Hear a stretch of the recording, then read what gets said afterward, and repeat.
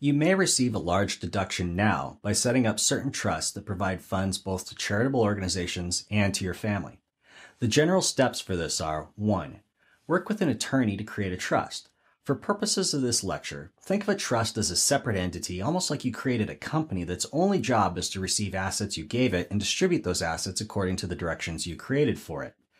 Those instructions are called the trust agreement. Yeah, it's complicated. That's why you need to work with an attorney. 2. Transfer money, investments, or other assets to the trust. Now the trust owns them, you don't own them anymore, and you can't get them back. 3. The trust distributes money over time to at least 2 beneficiaries. Charities, these are the organizations you want to support, and non-charity beneficiaries. This may be your family or anyone else. Charitable trusts are 4 mixtures of 2 sets of options. In this image, I show the 2 sets of options in a matrix. The first option is down the left side of the matrix. You decide who gets the money first, either a non-charity beneficiary or the charitable organization. The second option is across the top of the matrix. You decide whether you want the amount of the periodic payments to be based on the original value of the trust or the trust's current value. The names of the 4 types of resulting trusts are in the middle of the matrix.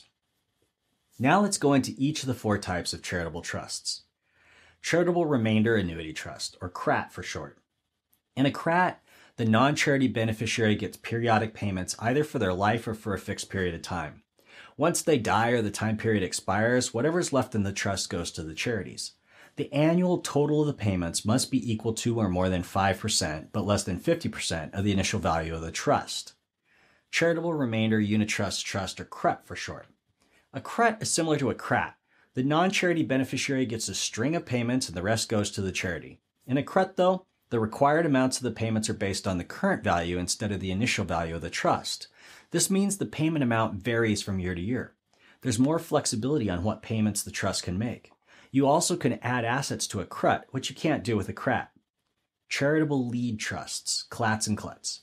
Now the beneficiaries switch order from the CRAT and CRET. In charitable lead trusts, the charities receive a series of payments and the non-charity beneficiary receives whatever's left. These are complicated. Why would anyone want to set one of these up? They give the donor an immediate large tax deduction and reduction of their estate for estate taxes. At the same time, these funds are kept secure in the trust to provide for 2 types of beneficiaries the donor cares deeply about: their family and charitable organizations they support. These trusts are usually used by wealthier donors.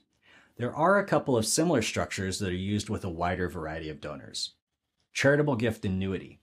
In a charitable gift annuity, the donor makes a donation and enters into an agreement with a charity to receive a series of payments over the life of the donor or their spouse. The charity receives the remainder of the funds when the payments end. Pooled Income Fund. These are set up and maintained by the charitable organization rather than the donor. Donors contribute to the pool and receive periodic payments from the pool. The difference between what's donated to the pool and what's paid out to the donor goes to charity. This course provides the basics of better giving. The methods of giving in this lecture have lots of detail I didn't cover, but I wanted you to be aware of these options. Talk with your investment advisor, tax advisor, or estate planning attorney if you think these might be right for you.